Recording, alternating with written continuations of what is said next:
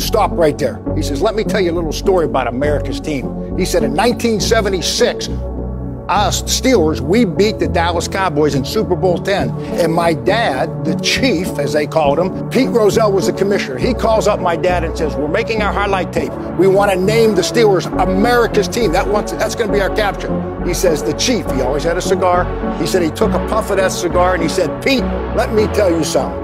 We are not America's team. We are the Pittsburgh Steelers.